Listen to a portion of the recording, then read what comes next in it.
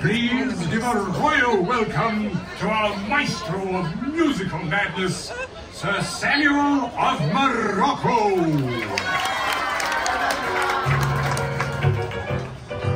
And now, good gentles all, please welcome those loquacious lovers of legends and lore.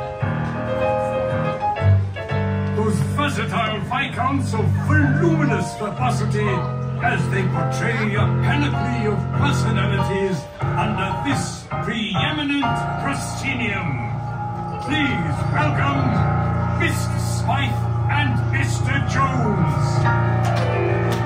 Well, hello there. Hear me, hello, song. Well, John, I'm Mr. Smythe. And I'm Mr. Jones. And how's each and everybody doing today? Welcome to the theater, the famous Royal Theater, and while we're in the theater, I say let's do a play. Our imagination, as well as good enunciation, together we will be creating a creation that will take your breath away.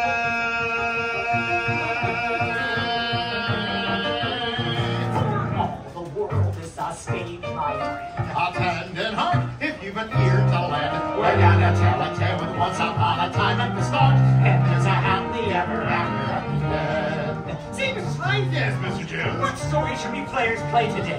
Today we shall enter upon these boards an adventure that is most hair-raising. Well said, Mr. Smythe. Today we tell the timeless tale of Tangled! It's a very special tale of a very special girl. She's full of hopes and dreams, a little something like you. And if she puts some work into it, makes her line up to pursue it, she can make her wish come true. It may be awfully hard to do, but with imagination, some courage and determination, if she can conquer all her fears and trepidation, well then she just might make it through. For all the world is a stage, my friend. Attend and hark if you've an ear to lend. And here's one thing on which you can depend. We're gonna make a little magic if you all do your part. We will create a little monitor and throw in your heart. We're gonna tell a tale of once upon a time at the start. And there's a happily ever after. Happy end. Happily ever after at the end. Thank you. To help us tell our story today, we have two special guests. two special guests. Yes. Who's up first? A young lady with golden locks. Golden Locks and her 3 dancing bears. No, we do not have 3 dancing bears. Only 2? No. Just 1? No, there are no dancing bears. Presenting Goldilocks and no dancing bears. Absolutely not. Okay, maybe No, they we- could be the dancing bears. The mom and a papa, a little bigger, kind of a dog. That should be perfect. No, there are no dancing bears and no Goldilocks. Well, you said a young lady with golden locks. Yes, Rapunzel. Rapunzel doesn't have any dancing bears. No, she's our first guest. First guest? Yes. Who's on second? That is the question. I can hug it. Good gentles all, it's time to give a warm welcome to our first royal guest. The one, The only. the one and only Rapunzel. Princess Rapunzel, we are honored to be in your presence today. And we're most delighted that you have accepted our invitation to join us in a live performance of your story. Oh, it's my pleasure. After all, who better to help us tell the story of Rapunzel than Rapunzel? This is gonna be such an adventure. Now remember, we are here to assist you in any way we can. Should you wish to know where to stand, we shall show you. Should you want to know what to say, we will tell you. Should you wish to recognize one of us for most outstanding performance by a player in a leading role, drama, I'll never let go, Jack. or comedy, I'll never let go, Jack. we shall kneel before you in humble gratitude. I'm sure you'll both be wonderful. Very well then. Are you ready? Then let the play begin.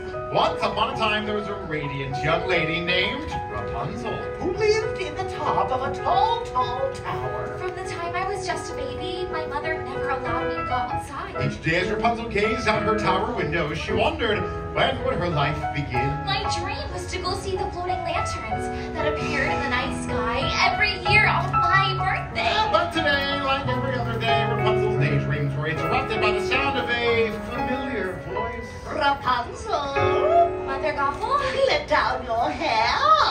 Oh, let me undo that for you. Wait a minute.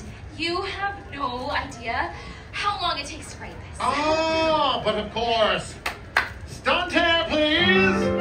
Oh, what's that? That is a theatrical representation of your hair. Oh, I love the theater. Rapunzel! I'm waiting. Coming, Mother. Obediently, Rapunzel lowered her hair so that Mother Gothel could easily ascend the steep tower wall.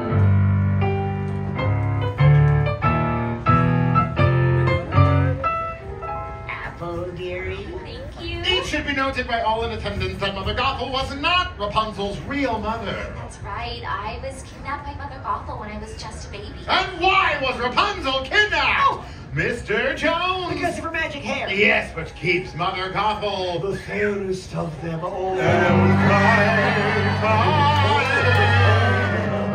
Rapunzel. Oh, Princess. Rapunzel. Mummy's feeling a bit run down. Why don't you let me brush your hair while Mr. Smythe sings your magic song? Flower gleam and glow. Whenever I sang the magic Let song, your my power hair began to shimmer and glow. And when it glowed, it kept Mother Gothel young with special healing powers. As Gothel brushed the enchanted hair, the years melted away. Like sands in the hourglass, thus were the days of our lives. Thank you, my dear. Oh, Princess. thank you, my dear. Now get me my mirror. Oh. Do you know what I see? I see a strong and confident, beautiful young lady. Oh, look, you're here too. Realizing this might be her last opportunity, Rapunzel summoned up the courage to ask. Mother, I was wondering, since it's my birthday tomorrow, would you please take me to see the floating lanterns? It's my only birthday wish. Absolutely not, Rapunzel. Oh, sorry. Samuel. Robert Lee McGlow, let your power shine. Here's the clocky purse. Bring back Rapunzel's mind. I told you, my dear, the world is a dangerous place, filled with ruffians and thugs, and that's why I keep you locked up in this beautiful tower. Oh, I'm sorry. Seriously, Sam. Flower glow, power shine, clocky purse, mind my mind. For your own safety, my dear, you will never, ever, ever, ever leave this tower. Ever! Oh, trust me, Rapunzel. Mother knows best. Rapunzel was determined to see the floating lanterns, so she did what any imprisoned 18-year-old girl would do. She packed up a frying pan and headed for the window. Looking down, Rapunzel spotted a young man climbing up the tower. A stranger! And as he helped himself up into her tower, A hearty huzzah for Flynn Rider! Rapunzel did what any imprisoned 18-year-old girl who just knocked out a climbing stranger would do.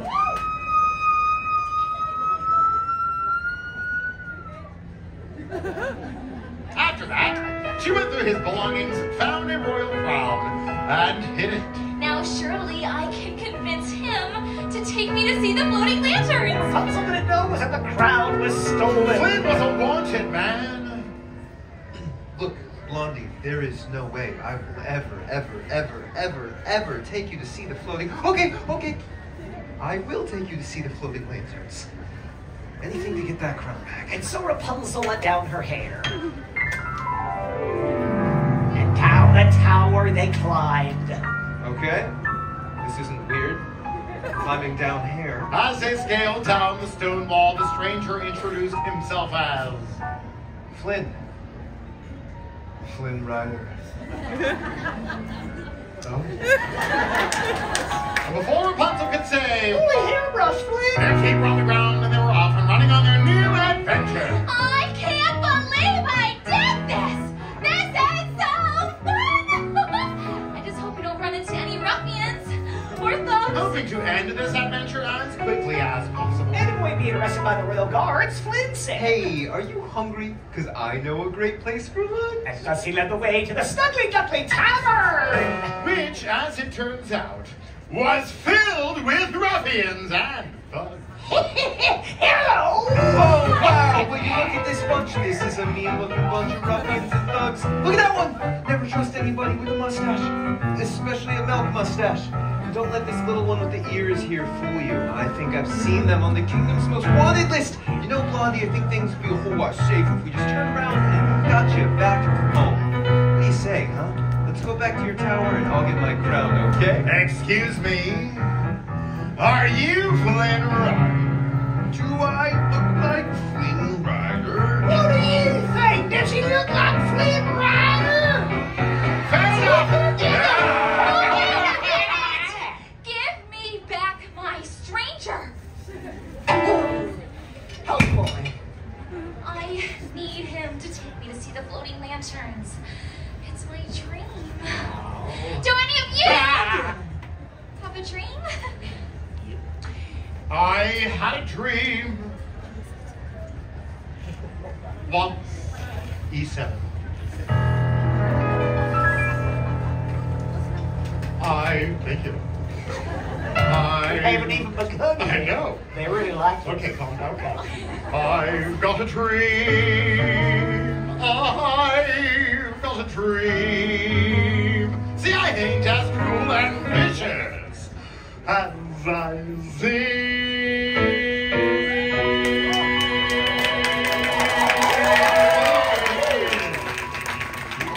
Thank you so much. Thank That you. was a lot of fun. Thank you. And there's And that's more. finale. Oh. Though I do like breaking femurs, you can count me with the dreamers. Like everybody else, I've got a dream. Hey, I got a dream! Well, take it away, fill her up again. 100 scars and bumps and bruises, and some hair that oozes, and let's not even mention my complexion. But despite my extra toes and me goiter and me nose, I really want to make a love connection. He's got a dream. He's got a dream. I've got a dream. She's got a dream. I just wanna see the floating lanterns gleam. And with every passing hour, she's so glad she left her tower. Like all you lovely folks, she's got a dream. Just way down deep inside, we've got a dream. Yeah! Suddenly, out of nowhere, came a brand new character nobody had ever seen.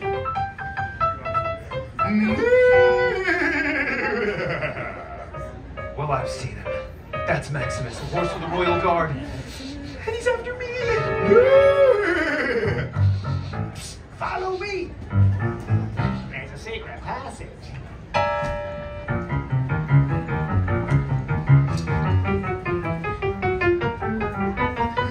Run! They ran from Maximus through a twisting, turning cave. Until last week broke out into the sunlight, only to realize. Look out! We're standing on the edge of a precipitous cliff. A towering reservoir on one A side. deep chasm on the other. Rapunzel tossed her hair across the chasm where it latched onto a wooden beam. Flynn, follow me. But it was too late. Flynn was trapped and Maximus was on him. Sword drawn. Seriously?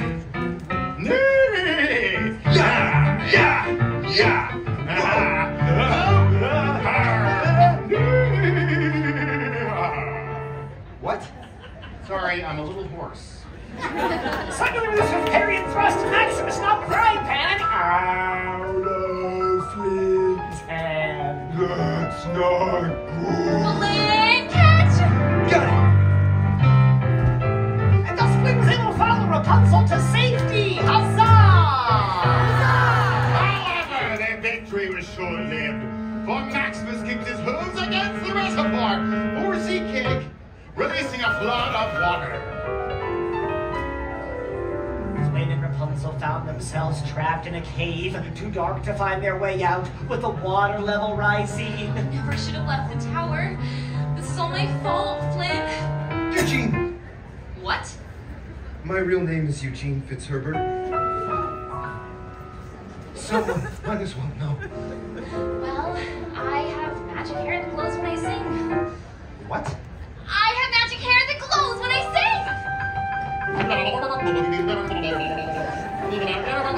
Rapunzel's hair illuminated the water with its magic light and led them out of the cave. Huzzah! Let's hear it for the backside of water.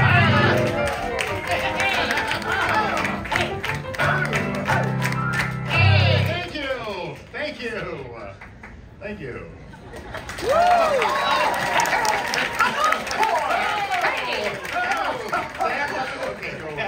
Once on dry land, Eugene kept his promise and took Rapunzel to see the floating lanterns. Wait a minute. Where's the boat? What boat? We were in a boat. She's right, we were definitely in a boat. We don't have a boat.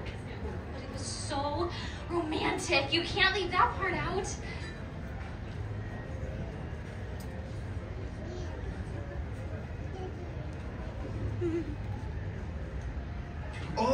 Oh, what is that? It's a theatrical representation of our book. Oh, I love the theater. Sir Samuel? Every year on this day, the king and the queen release the lanterns in honor of their lost daughter. They're so beautiful. As the sky filled with the lantern's warm glow, I realized I was falling in love. and at last I see the light, and it's like the fog has lifted. And at last I see the light, and it's like the sky is blue, and it's warm and real and bright, and the world has suddenly shifted. All at once, everything is different now that I see you. Now that I see you.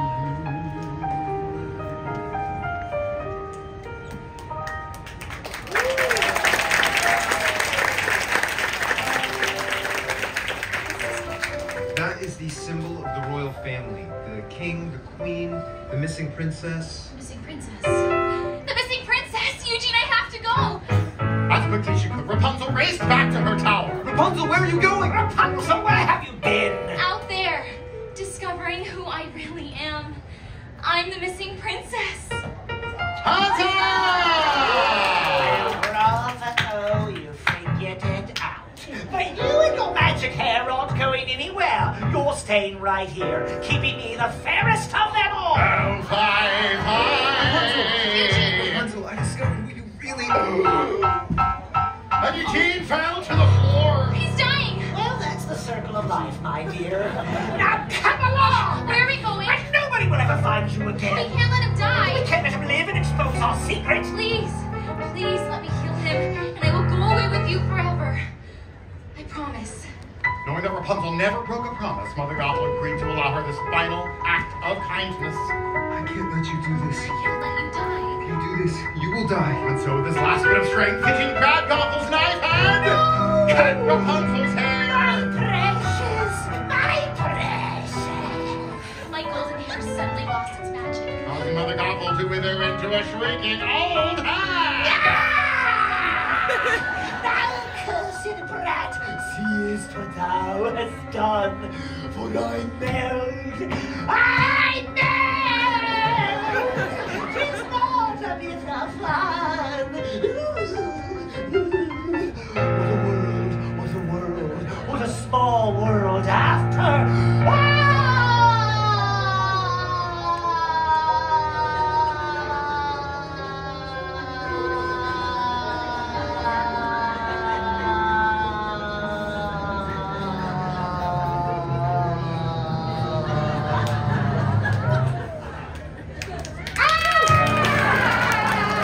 Is this fall actually stretching, or is it your imagination?